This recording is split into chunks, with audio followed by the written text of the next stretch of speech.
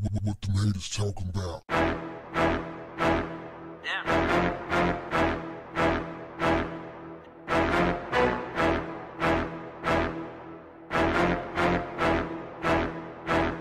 What's up, family?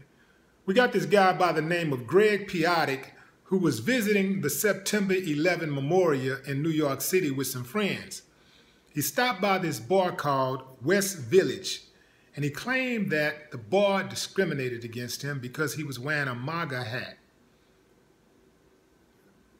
Why would somebody wear that type of hat anywhere in the first place? I mean, just wearing the hat tells me something is wrong with you, and I probably would discriminate against you. But going further into the story, he sued, claiming the incident offended his sense of being an American. Thank God for decent judges. As a judge by the name of Justice David Cohen, who tossed the lawsuit out, saying that the law doesn't protect against political discrimination. Yeah. Now, the bar owner also denied that any of this stuff even happened. He said that this is a publicity stunt. This is what old Greg said. He claimed the bar staff refused to serve him after seeing his MAGA hat. He claims that after he and his friends complained about the rude service, the staff said, "Anyone who supports Trump or believes in what you believe is not welcome here.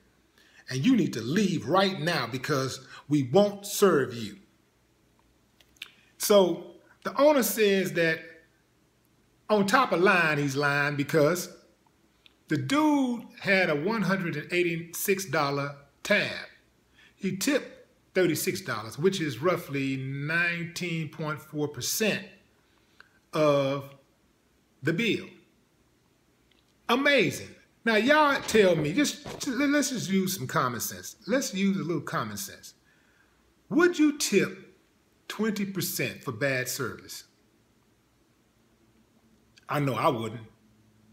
And I'm sure he wouldn't either.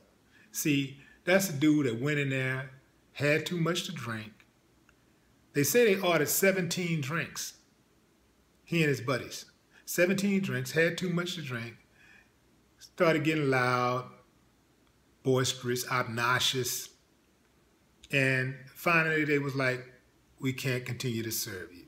And he was like, "You know what, dude?" One of his buddies was like, "You know what? It's because of your hat. That's why they won't serve you." "Is it because of the hat? Is it because of the hat?" "Yeah, it's because of my hat."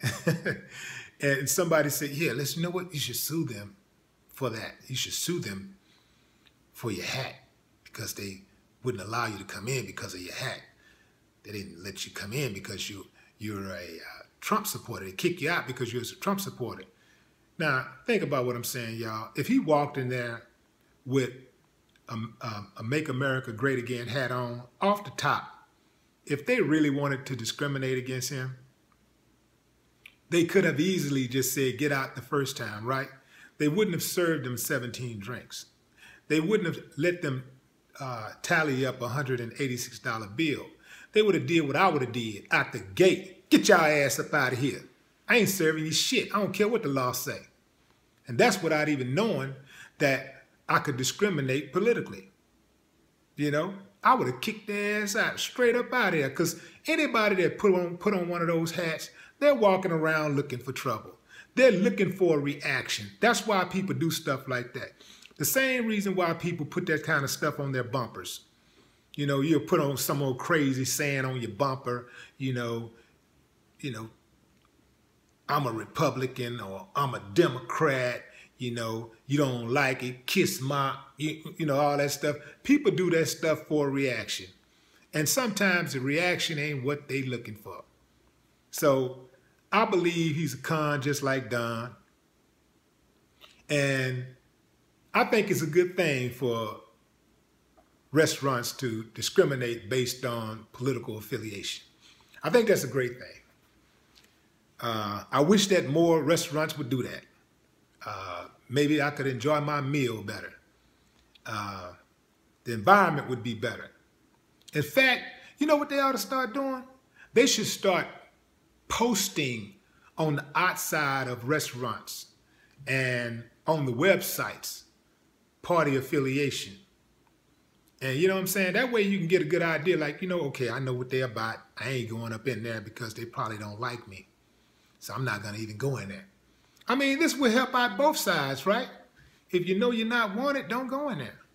That's the way I see it. I don't know why people continue to go into places and spend their money where they're not wanted. I got to feel appreciated, man. I work hard for my money. I value my money, man. And I don't appreciate anybody not showing me my respect when I'm patronizing their business. So that's the way I feel about it. I feel like the bum is lying. He looked like a liar. I guess I'm going too far, huh? But, some people do look like liars. And, he's a Trump supporter, so you can't put it past him. Trumpsters should be thrown in dumpsters. I know I'm pissing some of y'all off, huh? Some of those Trump supporters are watching me right now, boy. They fuming. They want to do something to me, but they can't. All they can do is get online and go,